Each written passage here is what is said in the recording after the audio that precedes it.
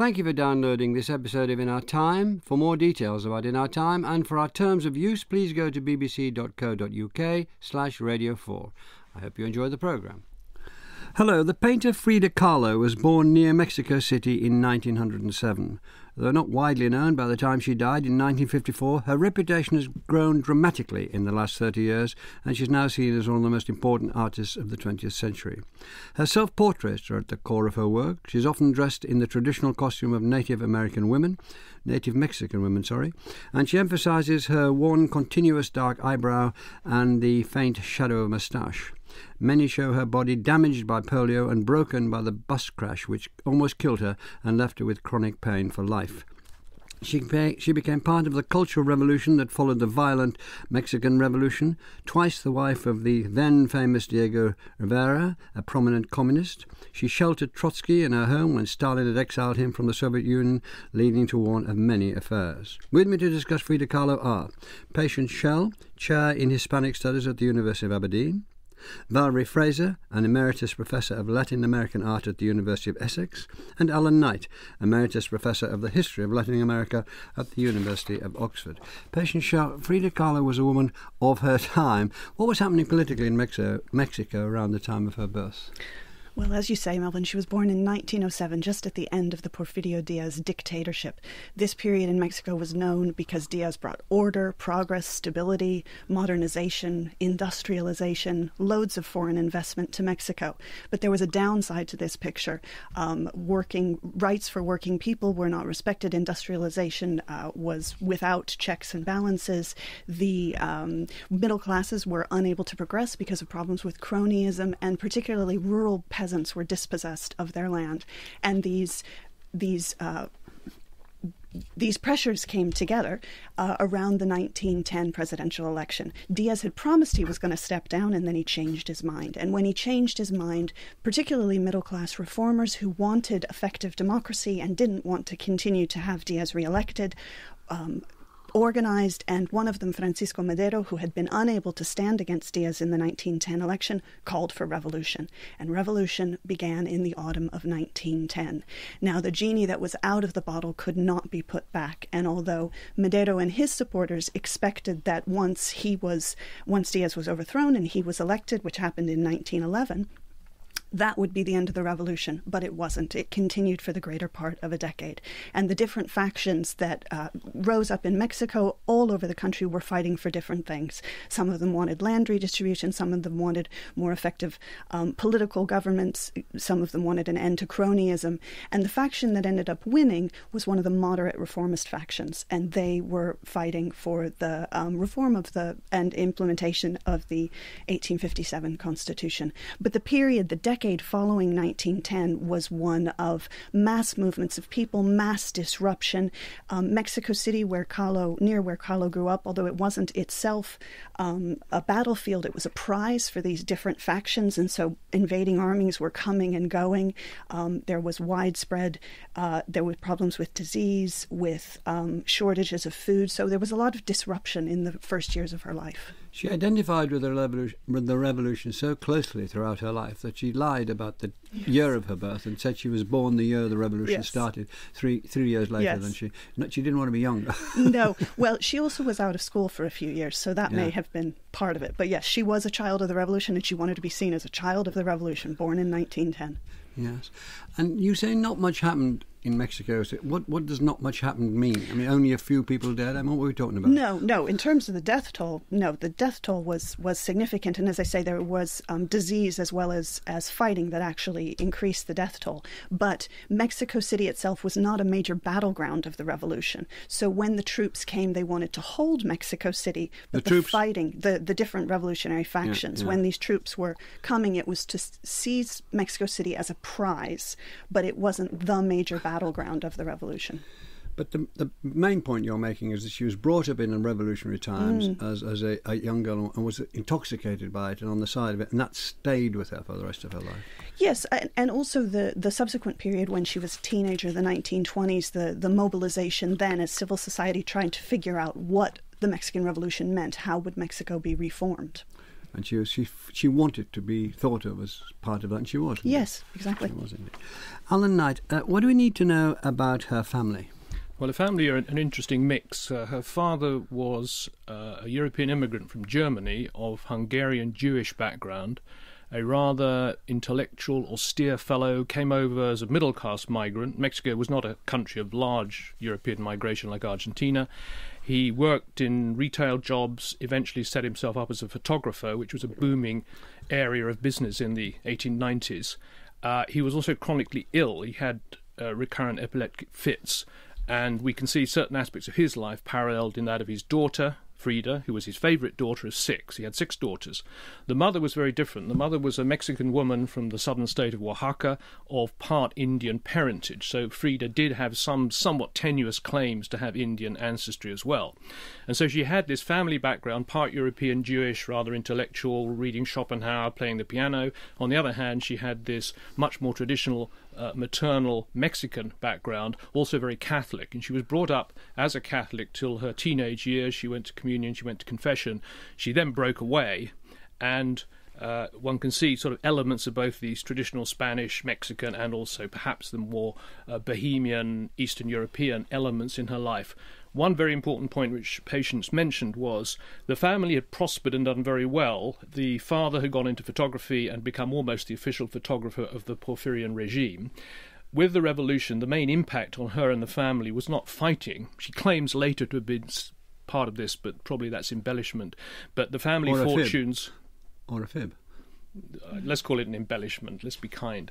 She probably witnessed some peripheral conflicts on the edge of Mexico City, but she didn't participate, I don't think. She was too young, for one thing. But the family fortunes went downhill, like a lot of middle-class people, because of the economic dislocation, the inflation, and she had to work. So she did go out to work, and I think she had some sense of the family fortunes going down. Perhaps that also gave an inclination towards radical reformist politics, which really kicks in the 20s. I think that's when she really sort of can be seen to be a political animal. What work did she do? She worked partly with her father. She worked in photography workshops, which again has a significance probably for her work, which often has a rather meticulous, closely grained photographic quality. And she did various jobs. So though she was a relatively well-off middle-class background, the family was by no means rich. And so early in life, as later in life, she had to earn her keep. You mentioned Roman Catholicism. How powerful was that in her makeup as a young woman and then throughout her life? I think formally she repudiated it when she was a teenager, and she entered into this rather bohemian circles at the Prepa, which was the college she went to, a secular institution, 2,000 boys and about 36 girls, and she had a good time. At that point she broke with the church, and indeed, like many Mexican revolutionaries of the 20s, she was strongly anti-clerical. She regarded the church as backward and superstitious. However, artistically you can see very strong influences with Spanish Catholic paintings of saints, votive offerings, small pictures put up by people, which we may come back to talk about later. So I think artistically, aesthetically, Catholicism was very important. But as a lifestyle, as a credo, no. And indeed she espoused communism, and it said, particularly very towards the end of her life, communism was the sort of closest to a surrogate religion that she had. Did she stop going to church entirely? Did she draw on any specific images from the church? She stopped going to church entirely, and clearly her whole lifestyle, her beliefs, her communism were a repudiation of the church in almost all senses. But she used a lot of religious motifs. I mean, one particular would be the San Sebastian image of a saint being punctured by arrows and stab wounds, and she repeats that in a lot of her pictures, including of herself. Valerie Fraser, she had polio. Kahlo had polio when she was 6, and then she was at 18. She was in a quite horrific bus accident. I'm afraid if you talk us through those two things, not a fine start to your morning, but still, here we go. It's not a happy story. She did have polio indeed when she was little, which damaged her right leg, and then she was incapacitated for quite a while, so she was on her own in bed. Yes. Because that begins to matter. That begins to matter. The times that she was on her own. She's on her own in this house in what was then a little town outside the centre of Mexico City with the family. And then the bus accident, she was travelling on the bus and a tram ran into it, and it was the most horrific accident, and she had a handrail of the bus went right through her abdomen. She broke her leg in 22 places. She broke her collarbone. She broke her spine. She broke her pelvis. And it took a long time to stitch. In fact, it's astonishing that she survived it all, really, when you think of what she went through.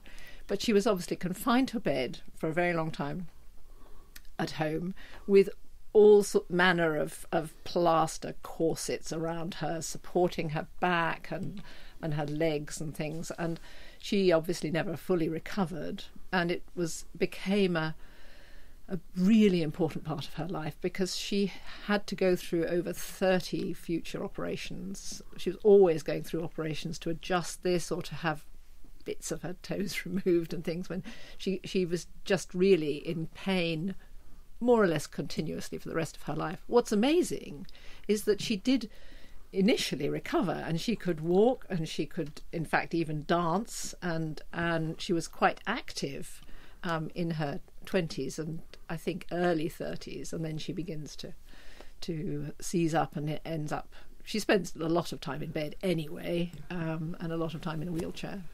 We know that, ironically, she was going to take up medicine, but this put the kibosh on that. And when she was recovering, she took up painting. Was this a deliberate act of her parents to give her something to do, or was it something she'd been doing and wanted to develop and could develop by in the almost immobile state in which she found herself? A bit of both, I think. She had been studying medicine. She had always doodled and done little drawings, so that and she loved medical drawings. She loved the insides of bodies as well as the outsides of bodies.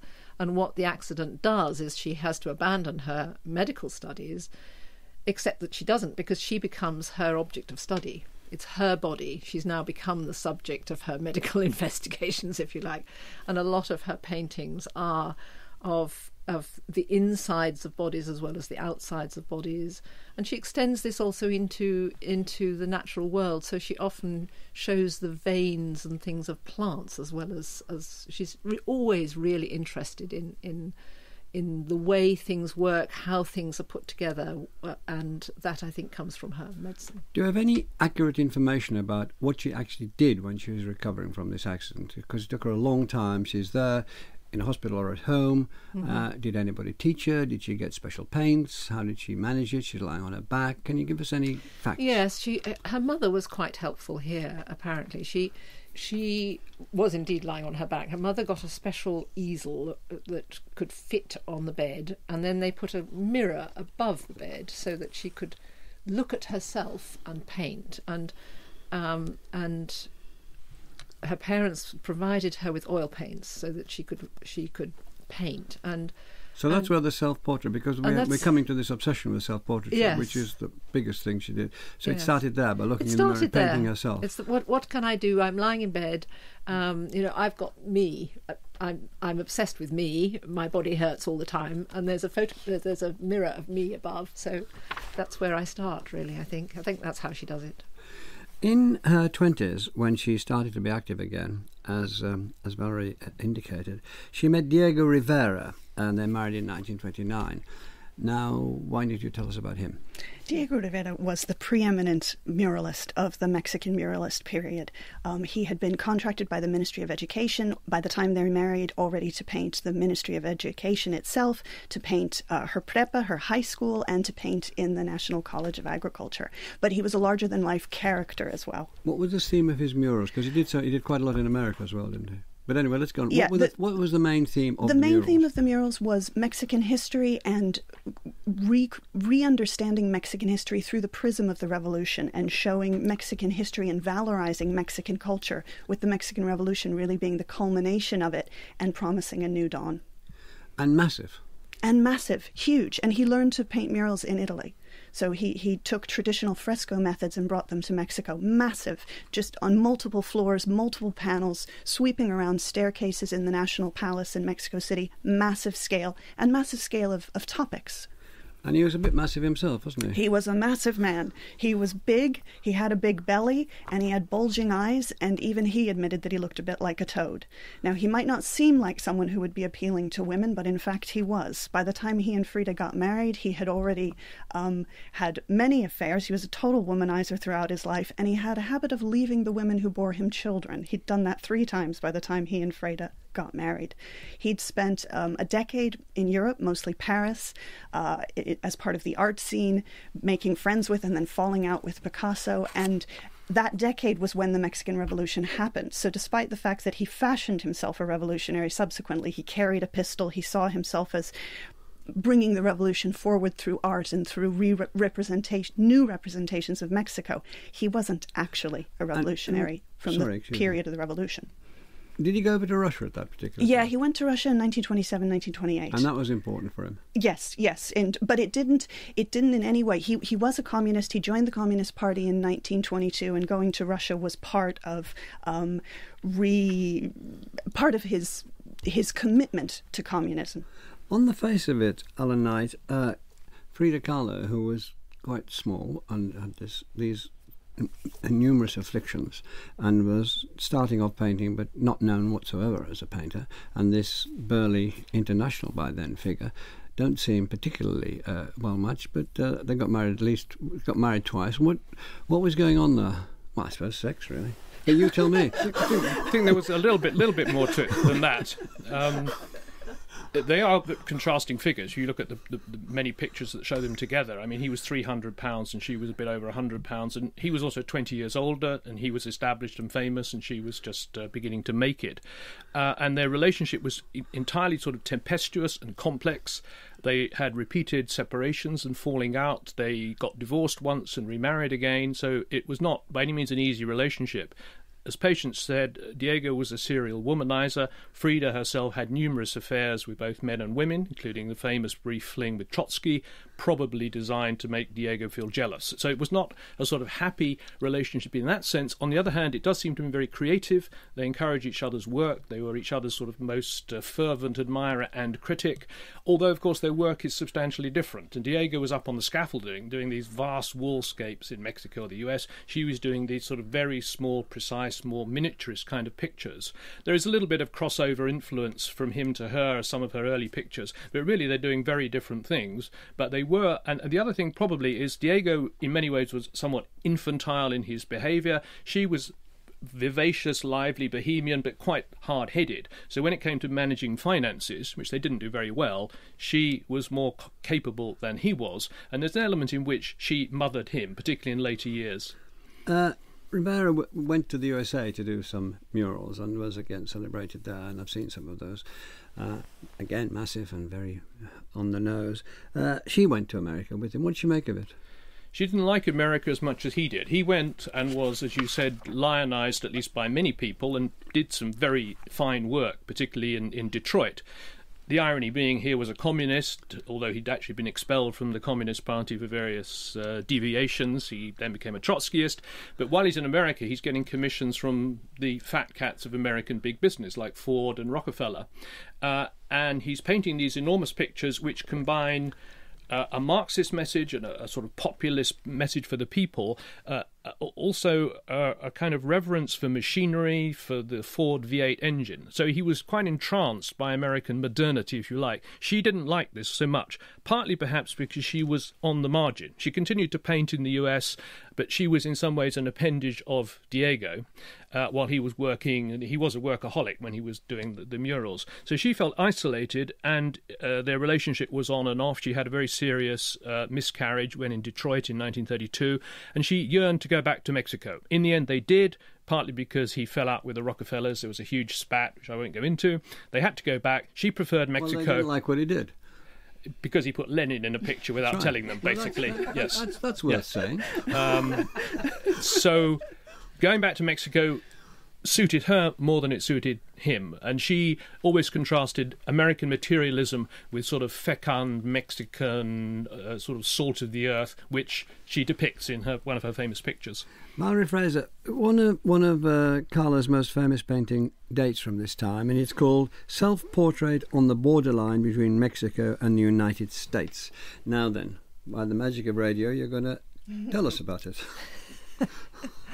Yes, this was one of the pictures that she painted when she was in Detroit, when not only did she have a particularly nasty miscarriage, this time she really thought she was going to be able to carry the baby to term, and some of the doctors in Detroit said, oh, well, have a go, but it didn't work. And also that she found out that her mother was dying in Mexico, and she had to go back to Mexico, and it was a fearful journey. She got there just in time, but then she went back to Detroit. So she was very sort of dislocated during this time in all sorts of ways, and she painted this extraordinary picture of herself in a sort of fancy frilly pink prom gown with nice lacy gloves, but carrying a Mexican flag and a cigarette. She loved to carry a cigarette because it sort of offended people. Always has a cigarette in her hand if possible. And with on the one side, on the right-hand side behind her, there are these windowless, very tall tower blocks and strange anthropomorphic machinery sort of heading towards her in a little phalanx. And then in the clouds above, in the steam, there's 4 chimneys that say Ford written across them, because this is all Ford money that they're there on. There's a cloud of smoke with the American flag in it. And then on the other side, in contrast, there's a lot of crumbling Aztec ruins and bits of Aztec sculpture. And above, on the Mexican side, you have the sun and the moon and lightning, and the sun and moon are somehow contrasted with the smoke of the United States on the right hand side. And then Kahlo herself stands on a little plinth, where she is called Carmen Rivera. She's very much the wife of Diego at this point, and this is plugged in on the US side to 3 machines which produce light, heat and air. So you've got the sort of machinery running the world on one side, and then the wires are all connected on the other side to ridiculously fecund Mexican plant life. And it's unclear whether Kahlo in the middle is in fact generating the electricity that makes all these things work, or because she's sort of plugged into it. It's sort of weird. That painting was done at that time. Did anybody buy it? Were people interested in what she was painting at that time? People were beginning to become interested. They didn't buy it. What does that mean? Did she have an exhibition in a gallery? No, not at this point. So she was. When people came to talk to Diego, they talked to her husband. They looked at her paintings on the way out. And Rivera was fantastically supportive and encouraging her all the time. But no, she wasn't showing at this point or selling. Certainly Did not. she think of herself, I am a painter and I'm going to continue to paint, and one day I will have exhibitions like Diego and all the rest of it? I think she did. Yeah. She was in some ways so powerful and so self-confident. It's almost as if it didn't matter whether she was going to have exhibitions at this point. I'm going to paint. This is what I do. Patience Schell, which elements of traditional Mexican culture, Valerie's mentioned this in the painting, which did she embrace, and why do you think she did embrace it in the way she did? We've already heard about a few of them. One is the Mesoamerican culture, and she was interested in pre-Columbian art and ruins, and many of the objects that she painted, and Diego Rivera as well, were in their personal collection. They were big collectors of pre-Columbian art and artifacts. They were also, she was very influenced, as Alan mentioned, by Catholic iconography and by popular art, the retablos, and some of which were these ex-votos. The retablos were portraits of saints and Mary, showing their suffering, and they would be put either at home or the church. The ex votos were narrative paintings which would show the intercession of a saint or the Virgin Mary to miraculously save someone. And so they're little narrative paintings. They're very small. They were painted on tin, and they had an inscription on the bottom which would describe what was happening. And you see this narrative element and the use of the scrolls and the inscription in her work. The Catholic iconography also comes through, as we've heard, in terms of, for instance, the doves, in terms of the thorns that she uses, obviously coming from Christ's crucifixion. And she also picked up a little bit on the popular press in Mexico in the late 19th century, which had lurid illustrations of crime and satire, and these she used too. She liked to go back to her mother's half Indian roots, and especially in the way she dressed. There was a folkloric element, very strong, and completely against all the flapper stuff that was going on. Yes. Well, that was coming out of the trends of the Mexican Revolution. Yeah. How are we going to remake Mexico? And we're going to look to our own culture, our own history for inspirations. And Frida was not the only woman of fashion dressing up like this, but she stuck with it, and she took it to an extreme, and she made it her own. And it also conveniently hid her damaged right leg, and Diego liked it as well. Alan Knight, we're going to try another painting now. And this one is particularly gruesome. It's a woman who's been stabbed to death. It's called A Few Small Nips. So you tell us about it. Yeah, there are two English translations of this. The Spanish is unos cuantos piquititos, and there are two translations. One you gave, the other one, which I will also give you, which is A Few Little Pricks. And it's a picture, as you said, of a young woman who's dead, lying on a table in a very sort of bare, sparse room. It's quite a small picture, about 12 by 15 inches. And standing over her is a man with a bloody shirt and knife, and he has stabbed her multiple times. She's virtually naked except for a sort of shoe and a garter. So she looks to be a possibly loose woman. It's a crime passionnel of some sort. The interesting thing about this twofold. First, it picks up on everything Sasha Patience just said. It is very much like an ex voto, these small sort of giant postcards which commemorate violent incidents put up in churches. They represent salvation. This doesn't. This is just a nasty killing. But it also picks up on this tradition in Mexico of displaying often rather gruesome scenes. We can still see it in the press and on videos today. It goes back to the woodcuts of the 19th century of murders, killings, assassinations. And so she's picking up on that, and indeed on the Catholic iconography, San Sebastian and the rest of it. The other important aspect of this picture is it reflects her own personal turmoil at this time. It was done in 1935. She'd returned to Mexico with Diego. Diego then began an affair with Frida's younger sister, Cristina. Unlike many of Diego's affairs, this was more serious and prolonged, and the fact that it was her sister to whom she was close obviously made it worse. She and Diego separated for a time. They didn't yet divorce. And this picture is clearly a cry from the heart about a woman being betrayed and stabbed, though interestingly, the woman lying there looks much more like Cristina than it does look like Frida, and the killer does look a bit like Diego. And the title was because he said in his... You tell me where the title came from. The title was what the convicted criminal said to the judge after stabbing this woman multiple times. I just gave her a few little nips. And it's put across in a scroll in the way that these traditional paintings usually were done. Let's go to the heart of her work, really, with you, Valerie Fraser, which were self-portraits. I think upwards of 200 paintings, more than 50 self-portraits, and if you thought of Frida Kahlo, you would think of the self. Right. Yes. Why did she do it so often, and what can you tell us about them? Well, I think the first reason that we've discussed is that she couldn't do anything else when she was in bed, that was her closest, most vivid subject. And she was fascinated by herself. I think it was, if you like, it's a form of dealing with her own pain. It's a form of dealing with being stuck in bed. But it's also a presentation of herself as a independent, powerful woman. I mean, I think that the A Few Small Nips painting we've just been talking about, that Alan was describing, is an example of her, her feminism. She really felt very, very strongly that this way in which the culprit, the murderer, had responded to this was outrageous.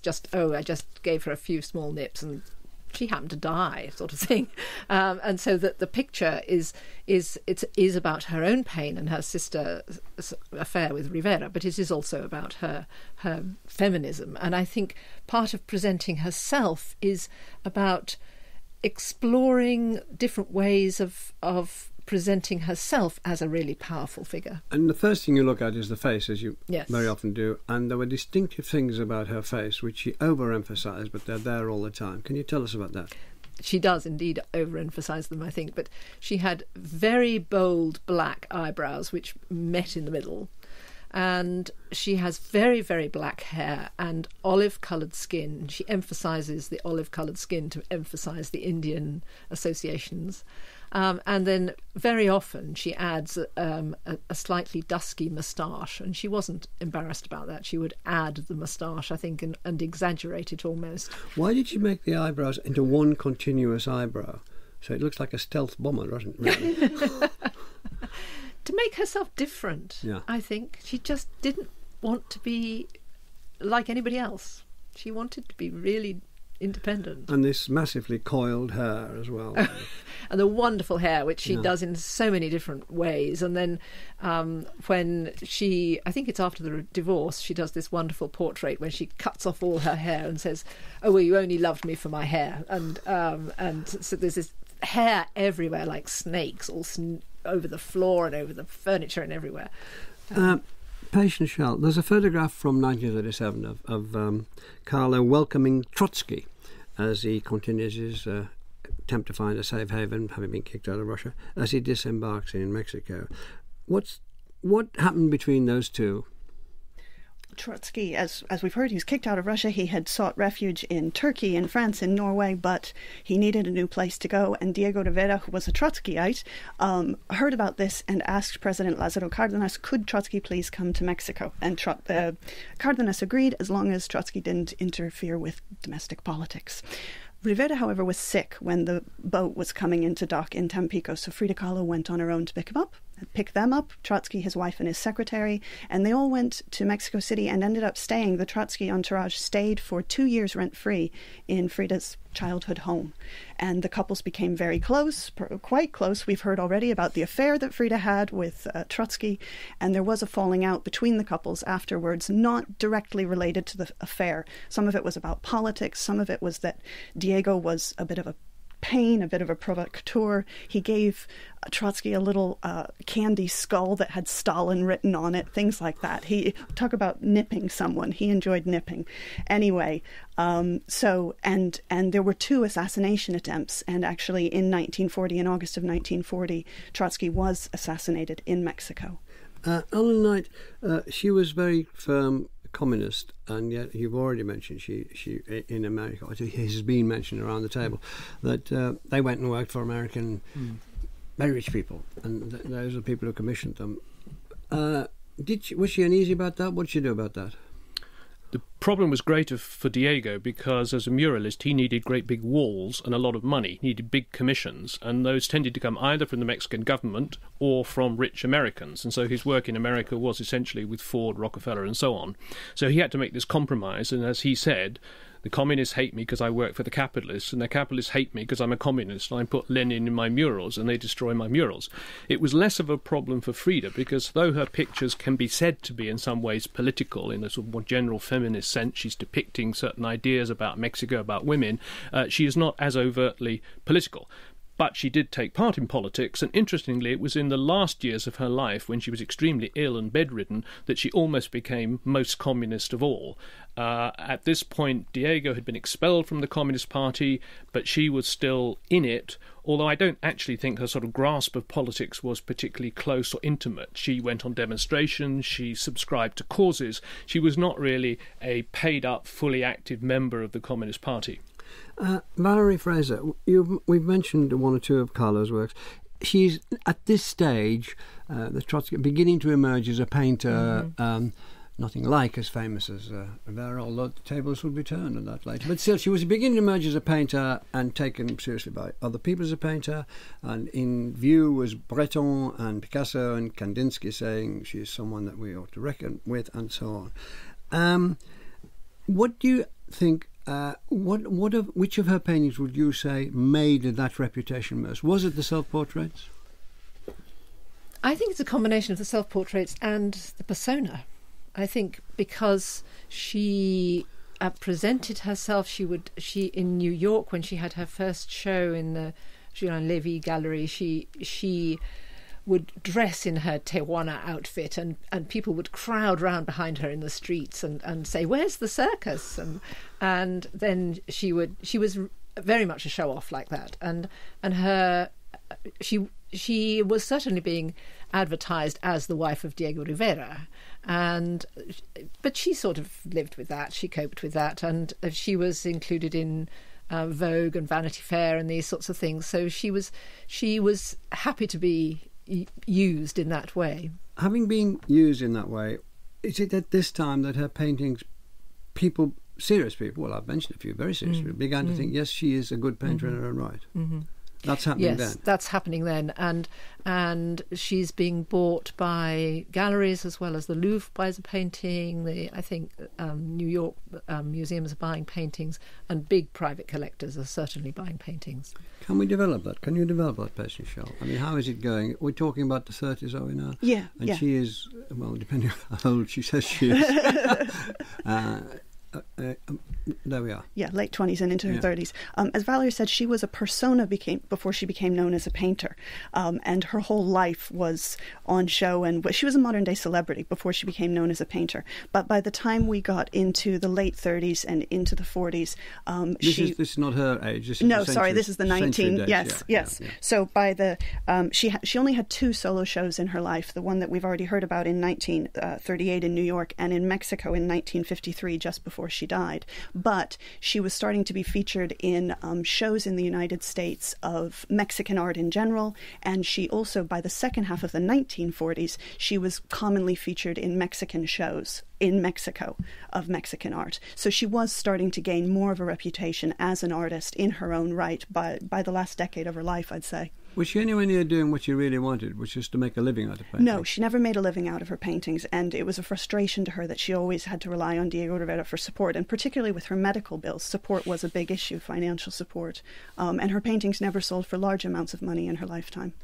I think she made quite a good living, and she had to because she separated from Diego in 35 for quite a period. They divorced for a year in 39 to 40, and she made a resolution at that point. She had to live on her own and had to support herself, and that's not coincidentally when she begins to sell, not least Edward G. Robinson, the actor, who is one of the first American real patrons of her work. So I think by the late 30s... He was a great art collector. Yeah, and he knew what he was doing, and he bought her work, and I think from that point on, whether she covered her costs, which, as you say, her medical costs were very high. I'm not sure of the family finances, but I think she was pretty much independent, and that was one of the aims of continuing the painting at this point, that she needed to be independent because Diego was so totally unreliable, both in financial respects and in terms of the relationship. Can you give us some idea, Alan Knight, of the sense of shape of the last few years of her life? Because she died in her 40s, and we're getting towards the end of that. So, what's going on? Is she living with him? Where is she living? What's she doing day by day? That sort of stuff. Yeah, the last years of her life are very sad and tragic. She died in 1954, aged just 47. She was virtually bedridden towards the end. She was drinking a lot. She was using a lot of pain-killing drugs. Diego was still there. They'd remarried, and in his own sort of way he was supportive, though he did continue to have affairs on the side. She was continuing to paint, but her painting does start to deteriorate in the last years, and it becomes much less precise and much more like kind of daubs. If you look at her journal that she kept in her final years, it's a kind of strange, almost stream of consciousness, set of ideas and images interspersed with pictures and doodles. So it does suggest somebody who is getting somewhat disconnected from the world, whose painting, whose technical skills are in decline. And it's at this point, as I said, that she seems to be most driven to proclaim her communism, including an almost sort of filial respect for Stalin as the great hope for mankind. And the doodles include these strange... She was painting a portrait of Stalin when she died. And so you have the sense of someone who is not only physically going downhill very fast, but also is losing some of the sort of precise mental powers that she had at an earlier time. I don't think we've quite yet.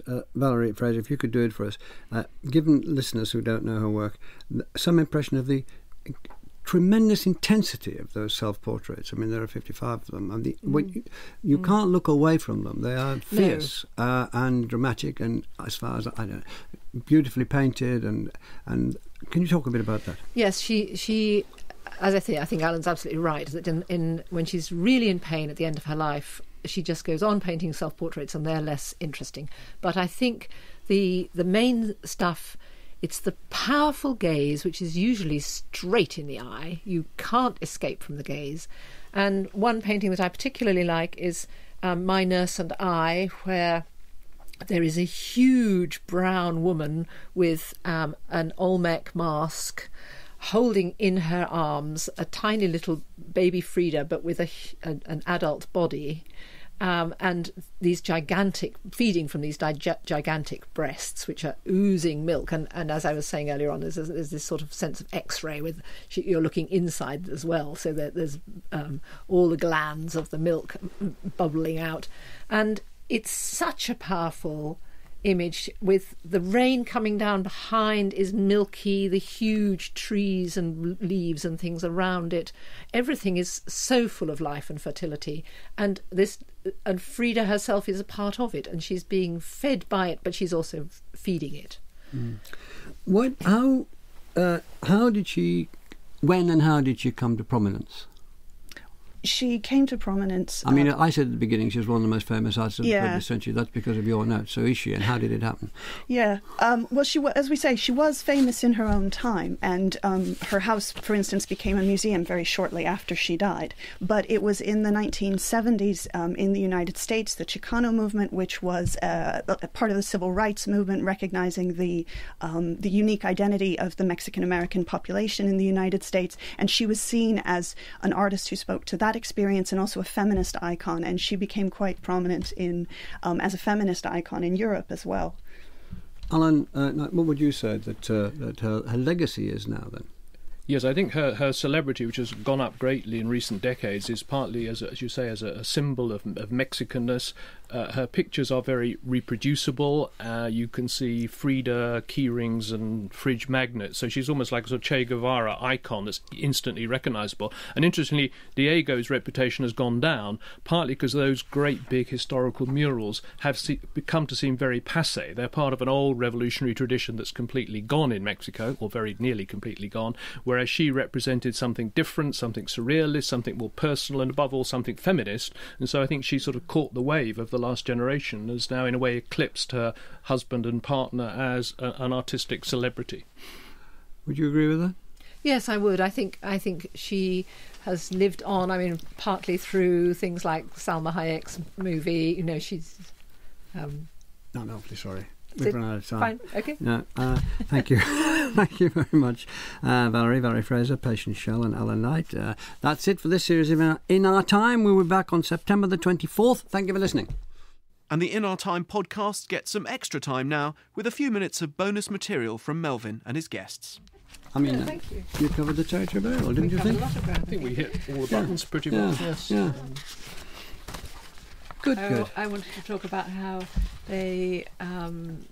the Bretons and the Trotskys and the Riveras all went off around Mexico together. These are the road trips you want to be on. Wouldn't you like to be part of that? I know. What interesting holiday companions. Oh my goodness me. You've never done Diego Rivera, have you? I don't think I have. No. The trouble is because they're so intertwined. Yeah. I kept feeling I was kind of pulling him in. Yeah. You have to because they're so intertwined. But, and I feel, hang on a minute, we shouldn't be talking about all this life stuff. We should be talking about the art, but you can't separate. Radio is not exactly. No. I think the life is fascinating in exactly. itself. You can't and her escape life it. is particularly You fascinating. cannot Life and escape the art is so. You talked about 3 or 4 paintings. We can't just sit here and talk about paintings all the time. It's not. It isn't going to work. And the paintings don't make sense without knowing about her life. No, exactly. That's what I mean. Is that unlike other artists, where which certainly wouldn't work on radio because you can talk about it. Yeah. But in her case, it's the life is so inextricably linked to the art that you can't understand it unless you know. I went to that house, the Blue House. Did you?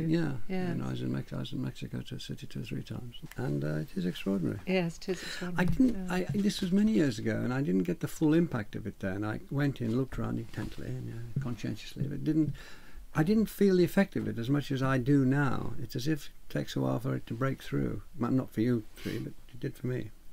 I think it's also recognizing what a transformation that house was from the old Porphyrian European heavy drapes to this Mexican exuberant culture, and the garden and the pyramid in the garden and all of that at the time. Diego, that was the cutting edge. Has she had an influence? Do people want to paint like her? Yeah, and is it all women, or is it also... No. I was looking at this stuff, and for instance, there's a Japanese artist called Yasumasa Morimura who completely redid her portraits. He staged them as a photographer, and they're very good. I mean, they really work. He's got an androgynous face as well. So, but she continues to be a big inspiration for artists all over the world. I think that my problem with her partly is that there was a whole generation of wonderful women artists at the same time, and there's an awful lot of work that could be done to raise their profile a bit. She's very much the one who. But that isn't her fault. No, it's not her fault. No. In terms of future research and scholarship, it's not her fault, certainly. Well, and I think being married to Diego Rivera immediately gave her a leg up in terms of prominence. I mean, she was a celebrity before she became known as a painter. Simon comes in, our producer. That's it. Make his announcements. And also just appreciation for Melbourne having made it through all kinds Absolutely, of thank you. Running didn't sound out of breath, even though it's like the beginning of the Jules Holland programme, where you see him sort of rushing across London on trams and tubes. Well, there weren't any of those. No. It was a pedestrian rush off. There are many more Radio 4 arts and discussion programmes to download for free. Find these on the website at bbc.co.uk/Radio 4.